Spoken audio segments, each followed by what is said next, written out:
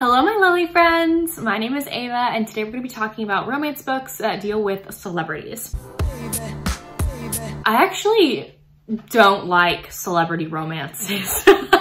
Like, that is one of the things that really puts me off from a book. These are my favorites that I have read, and normally I don't know that they're celebrities kind of like going into it. Sometimes I do, sometimes I don't, but what I like out of a celebrity romance is the more subtle, the better. I don't like the famous paparazzi spotlight, no. And so these are celebrity romances, but the celebrity parts in here are barely mentioned. So if you're like me and don't like celebrity romances because of the celebrity aspect, possibly pick these ones up because the celebrity part in here is barely in these books. Or the celebrity romance part in here just didn't bother me all that much. First, I have Spoiler Alert by Olivia Dade. This is the romance between Marcus and April. Marcus is the celebrity in here. He's actually a famous actor on this very popular TV show, essentially like Game of Thrones.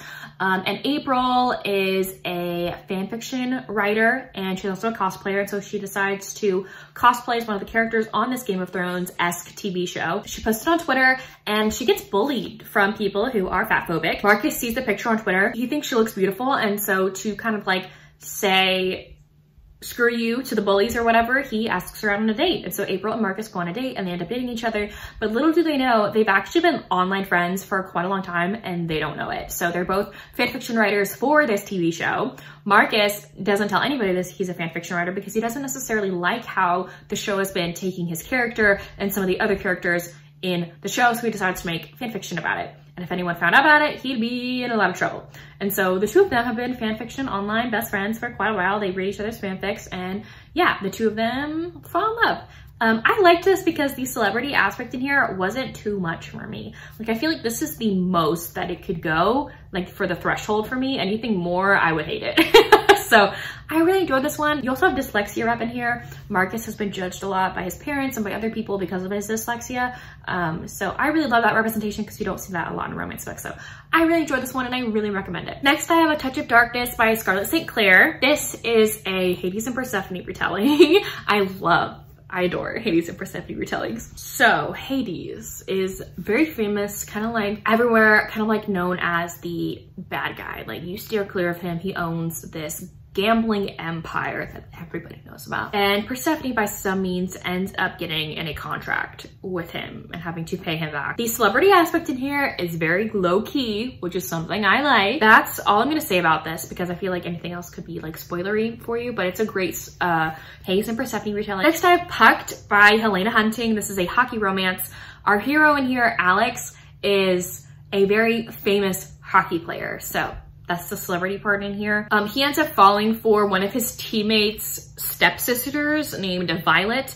And yeah, they have like a one-night stand that turns into more romance. This was just hilarious. If you want a good laugh, this book is a great book to laugh to. I think all the books are. They're just so funny. But for sports romance, sometimes you don't get to like see the celebrity aspect in some sports romances because sometimes they're not really all that famous, where this team in here is very much famous. They have to deal with press and talking and interviews and stuff like that on TV. So there's some aspects like that in these books, which I didn't feel like was too much for me. Like I love more so of a characters falling for each other. I don't like when the media comes in and ruins it. That's something I hate about celebrity romances, when the media comes in and ruins a relationship. That's what pisses me off, I think. So that wasn't in here, which I liked. Next, I have The Royal We by Heather Cox and Jessica Morgan. This is a celebrity romance more in the fact that our hero is a royal prince and our heroine is just a woman from America. And they meet each other in college and the rest goes from there. They end up falling for each other. This is the romance inspired by William and Kate. So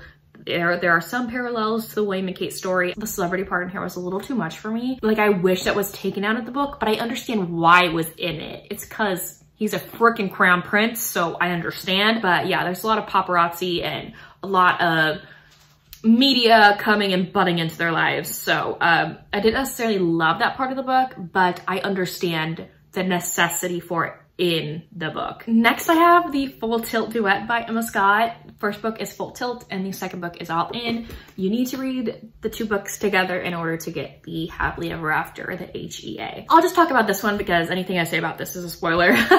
So this one's about Casey and Jonah. Casey in here is a very popular singer in a all-girl rock band, but she's going through some stuff. She's a damaged heroine. She's gone through the ringer. She is an alcoholic, and at the end of one of their shows, her manager ends up putting her in the back of a limo and says, hey, take this girl home. She can't be out with us anymore. She's blackout, plastered. And so Jonah is the limo driver and takes her home, realizes nobody's home. She doesn't have a key on her. All the lights are out. He can't bring her into the house, and like, he's not gonna leave her on the porch blackout drunk. And so he's like, okay, I'll just take her to my house. Like, no one was answering their phones either. Like, he couldn't leave her at the house. He ends up putting her on his couch and sleeping it off. And she wakes up the next morning utterly horrified that she did this to this guy. And the two of them become very close friends and turns into something more. The celebrity aspect in here was barely mentioned at all. And I loved that. I honestly also don't like romances where like fans come up. If you're a celebrity and like fans come up and like want your autograph and all that stuff, like, I don't know why that gives me a big ick in romance books. Can't stand it.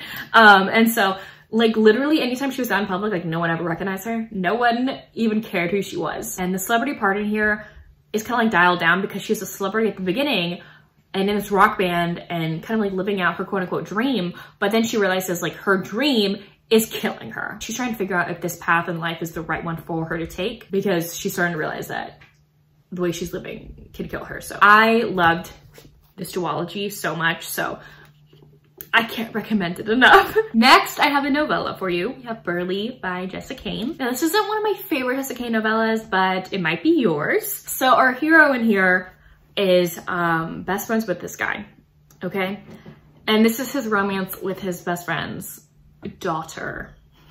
The daughter ends up becoming a celebrity, like a pop star or something like that. The hero in here has been watching her, taking care of her, like, without her knowing, like kind of like keeping tabs on her. He's lusted after her and she's had a huge crush on him and they end up falling for each other.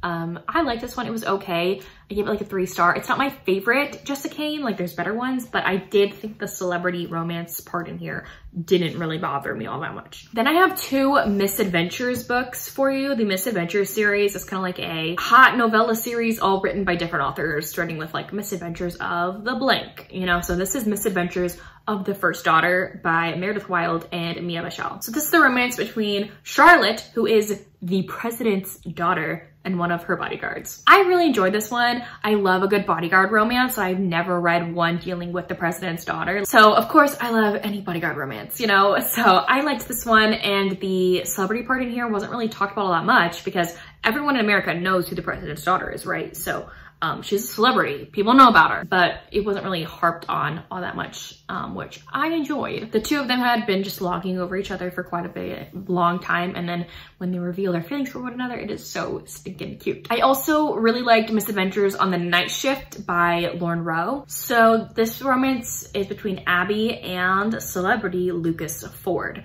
So Abby works on the night shift at this hotel, and Lucas Ford is living at this hotel for a little bit while he's working on some songs. Like he needed a change of scenery to work on some of his songs. And Abby actually had a childhood crush on Lucas. He's kind of like seen Abby and decides that she's gonna be his muse. And so he asks her to come up on her night shift to come see him so he can write songs kind of like about what they talk about and stuff like that. And of course she didn't expect her childhood crush, celebrity crush, to fall in love with her, but he does. Again, I normally hate celebrity romances, but I feel like she did a great job with this, and like the celebrity part in here wasn't really that big to me, except for like him being like a musician and stuff like that. Like, again, I hate like the adoring fans, paparazzi crap and celebrity romances, and so that wasn't really in here all that much. The next book that I have is one of my favorites of all time, and the celebrity romance aspect in here is literally minuscule, and I love it. We have The Silent Waters by Brittany C. Cherry. This book has like kind of like chunks of time. So at the beginning of this book, this heroine is like 6 or 7. And her dad ends up remarrying, and so she ends up getting a stepbrother and stepsister and a stepmom. And so her stepbrother has this best friend. And right when she sees him, she's like, "You're gonna be my future husband." And he's like, "Ew, gross cooties, no, not gonna happen." And so she's like, "Oh yeah, no, I'm gonna marry you. How about we go into the woods and we're gonna have our wedding?" And so he, of course, doesn't show up. But while she's in the woods planning their quote unquote wedding, she ends up witnessing something she should not have seen. And it is something that sparks her to not speak anymore. She has not spoken since that day. It's years later. She's now, like, another time jump is when she's like 18. And this guy who was her brother's best friend is also her best friend now.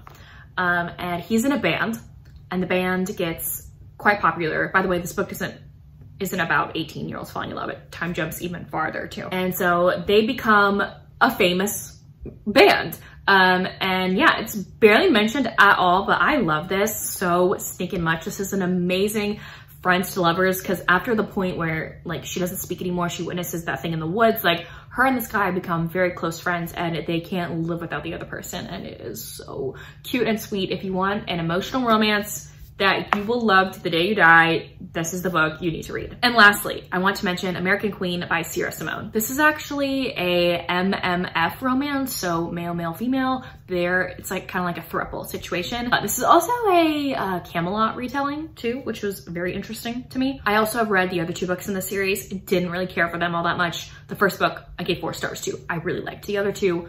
3-star or lower, honestly. So I recommend just reading book 1 and pretending the other two don't exist. But the heroine in here, she ends up falling in love with the president of the United States. So that's the celebrity part in here. Another person is in their relationship too, which is his vice president. So it's kind of like a doubly celebrity romance, because the two guys are celebrities. So, and it's all 3 of them together. So the guys love each other too. I thought this was a great romance. I, again, don't like celebrity romances, and the president part in here was very interesting to read about. And I actually liked it. So I really recommend this one, and Sierra Simone's writing is honestly fantastic and so stinking hot. So, and the cat is crying to leave the room, so I best stop now. Those are some celebrity romances for you. Let me know down below if you've read any of these books or if you plan to. But anyways, thank you all so much for watching. I will see y'all soon in my next one. Bye, y'all.